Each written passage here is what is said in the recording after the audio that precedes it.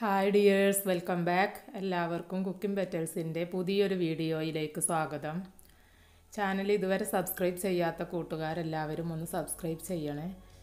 ഇന്ന് ഞാനിവിടെ കാണിക്കുന്നത് മലബാർ സ്റ്റൈലിലുള്ള ഒരു ബീഫ് ചട്ടിപ്പത്തിരിയുടെ റെസിപ്പിയാണ്. അപ്പോൾ ഇതെങ്ങനെ ഉണ്ടാക്കിയെടുക്കുന്നതെന്ന് നോക്കാം. ഇതിന് വേണ്ടിയിട്ട് ഞാൻ 1 ഗ്ലാസ് മൈദയും അതിലേക്ക് 1 ഗ്ലാസ് ആട്ടപ്പൊടിയുമാണ് എടുത്തിട്ടുള്ളത്. ഇതിലേക്ക് ആവശ്യത്തിന് ഉപ്പ് ചേർത്ത് കൊടുക്കുക. വെള്ളം കുറേശ്ശെ ചേർത്തിട്ട് നന്നായിട്ടൊന്ന് മിക്സ് ചെയ്യുക. വെള്ളം ആവശ്യത്തിനനുസരിച്ച് നമ്മൾ ചേർത്ത് കൊടുത്താൽ മതി.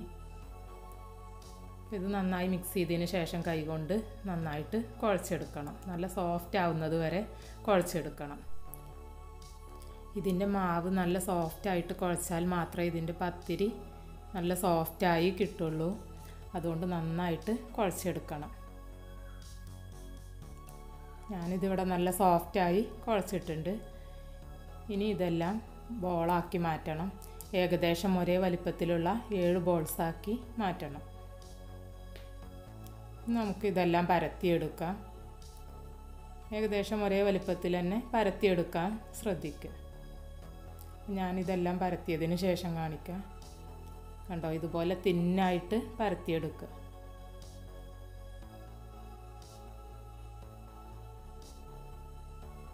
ഇനി നമുക്ക് ഇതിൻ്റെ 2 വശവും ഒന്ന് ചുട്ടെടുക്കണം. അതിന് വേണ്ടിയിട്ട് ഞാനൊരു പാൻ അടുപ്പത്ത് വെച്ചിട്ടുണ്ട്. ഓവറായിട്ട് കുക്കാവേണ്ട ആവശ്യമില്ല. 2 വശം ജസ്റ്റ് ഒന്ന് ചൂടാക്കിയെടുത്താൽ മതി.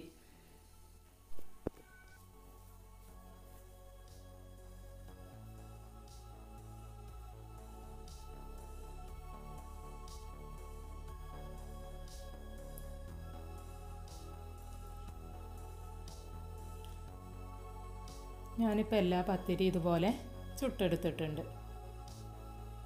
ഇനി ഇതിലേക്ക് വേണ്ട ഫില്ലിങ് റെഡിയാക്കാം. ഇതിന് വേണ്ടി 1/2 കിലോ ബീഫ് വേവിച്ചെടുത്തതാണ്. മഞ്ഞളും കുരുമുളക് പൊടിയും ഉപ്പും ചേർത്താണ് വേവിച്ചെടുത്തിട്ടുള്ളത്. എല്ലില്ലാത്ത ബീഫ് എടുക്കണം ഇതിന് വേണ്ടിയിട്ട്. പിന്നെ 3 സവാള എടുത്തിട്ടുണ്ട്, 1 വെളുത്തുള്ളി, 1 കഷ്ണം ഇഞ്ചി, 3 പച്ചമുളക്. ഇതെല്ലാം ചേർത്തിട്ട് നമുക്കൊന്ന് ചതച്ചെടുക്കണം. പിന്നെ കുറച്ച് മല്ലിയില പുതിനയില അരിഞ്ഞു വെച്ചിട്ടുണ്ട്. പിന്നെ ഇതിലേക്ക് വേണ്ടത് 1 ടീസ്പൂൺ മുളക് പൊടി, 1/2 ടീസ്പൂൺ മഞ്ഞൾപ്പൊടി, 1 ടീസ്പൂൺ കുരുമുളക് പൊടി, 1/2 ടീസ്പൂൺ ഗരം മസാല, പിന്നെ ഉപ്പ് ആവശ്യത്തിനനുസരിച്ച്. പിന്നെ വെളിച്ചെണ്ണ എടുത്തിട്ടുണ്ട്. ഇനി ഇതിലേക്ക് 4 കോഴിമുട്ട വേണം. പിന്നെ കുറച്ച് പാല് വേണം.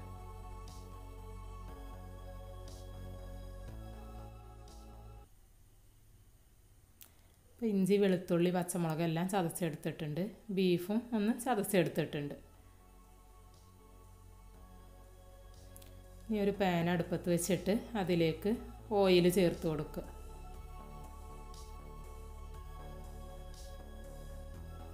ഇനി ഇതിലേക്ക് സവാള ചേർത്തിട്ട് നന്നായി വഴറ്റിയെടുക്കണം.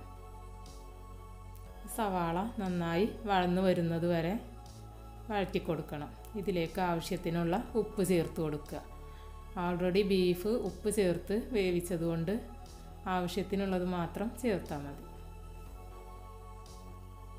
സവാളയൊക്കെ നന്നായി വഴന്നു വന്നിട്ടുണ്ട്. ഇനി ഇതിലേക്ക് ചതച്ച് വെച്ചിട്ടുള്ള ഇഞ്ചി വെളുത്തുള്ളി പച്ചമുളക് എല്ലാം ചേർത്ത് കൊടുത്തിട്ട് നന്നായിട്ടൊന്ന് വഴറ്റിയെടുക്കണം.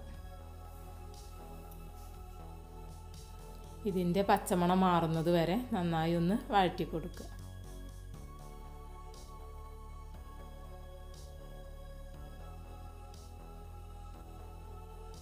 ഇതിൻ്റെ പച്ചമണമൊക്കെ നന്നായി മാറിയിട്ടുണ്ട്.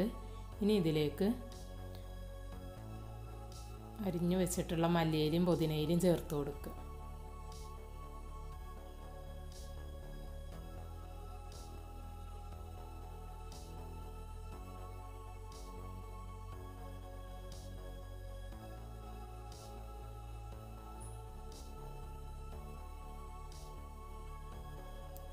ഇനി ഇതിലേക്ക് പൊടികളെല്ലാം ആഡ് ചെയ്ത് കൊടുക്കുക.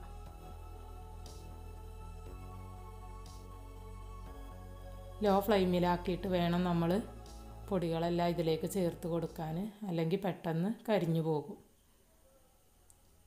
പൊടികളൊക്കെ ചേർത്തൊന്ന് ഇളക്കി കൊടുത്തതിന് ശേഷം ബീഫ് ചേർത്ത് കൊടുക്കണം. ഇനി ബീഫ് ചേർത്തിട്ട് നന്നായിട്ടൊന്ന് മിക്സ് ചെയ്ത് എടുത്തിട്ട് മസാലയും ബീഫും കൂടെ നന്നായിട്ടൊന്ന് ഇളക്കി മിക്സ് ചെയ്തെടുക്കുക.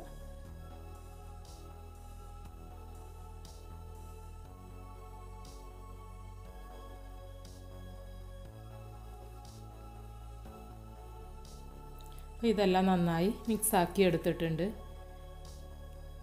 ഇനി ഇതൊരു പാത്രത്തിലേക്ക് മാറ്റി കൊടുക്കുക.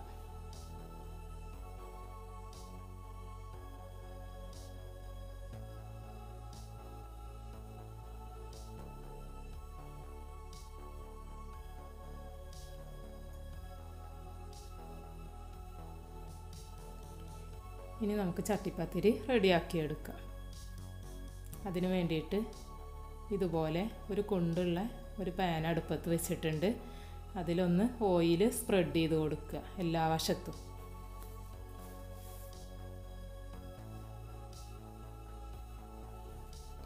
ഇനി ഒരു പത്തിരി എടുത്തിട്ട് ആദ്യം പാലിൽ നന്നായി മുക്കിയെടുക്കുക.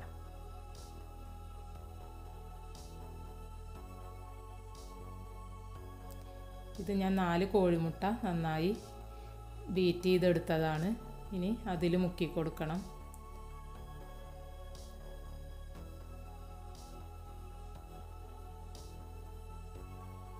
ഇനി ഇതിലേക്ക് വെച്ച് കൊടുക്കുക. ഇനി ഇതിന് മീതെ നമ്മുടെ ബീഫിൻ്റെ ഫില്ലിങ് വെച്ച് കൊടുക്കണം. എല്ലായിടത്തും സ്പ്രെഡ് ചെയ്ത് വെച്ച് കൊടുക്കുക.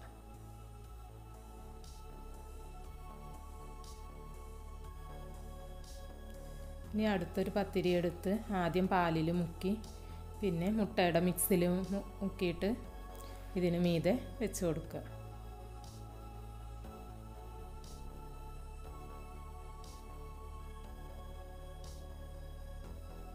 ഇനി വീണ്ടും ഇതിന് മീതെ ബീഫ് ഫില്ലിങ് വെച്ച് കൊടുക്കണം. അങ്ങനെ എല്ലാ ലെയറും സെറ്റ് ചെയ്തെടുക്കുക.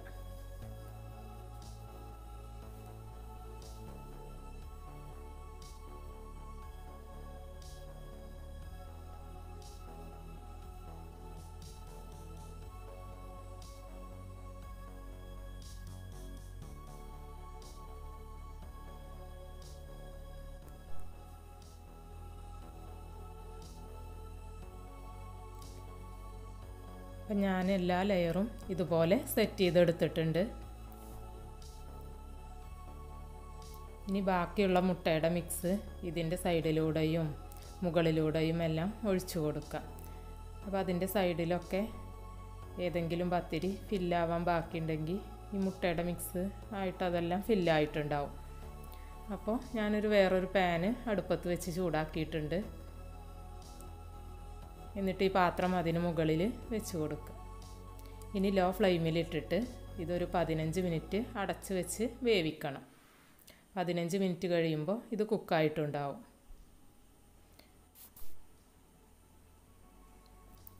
15 മിനിറ്റ് കഴിഞ്ഞിട്ടുണ്ട്. ഞാനിത് ഓപ്പൺ ചെയ്ത് നോക്കിയപ്പോൾ ഇത് റെഡി ആയിട്ടുണ്ട്. ഇനി വേറൊരു പാൻ അടുപ്പത്ത് വെച്ച് അതിലേക്ക് ഇത് കൊട്ടിക്കൊടുക്കാം. ഇതിൻ്റെ മറുവശം ഒന്ന് വേവിച്ചെടുക്കണം.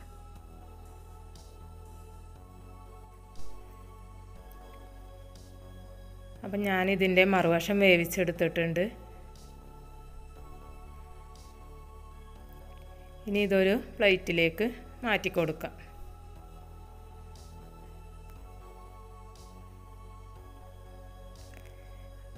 അപ്പം നമ്മുടെ ടേസ്റ്റി ആയിട്ടുള്ള മലബാർ ബീഫ് ചട്ടിപ്പത്തിരി റെഡി ആയിട്ടുണ്ട്. നിങ്ങളെല്ലാവരും ഒന്ന് ട്രൈ ചെയ്ത് നോക്കണം, ഫീഡ്ബാക്ക് അറിയിക്കണം.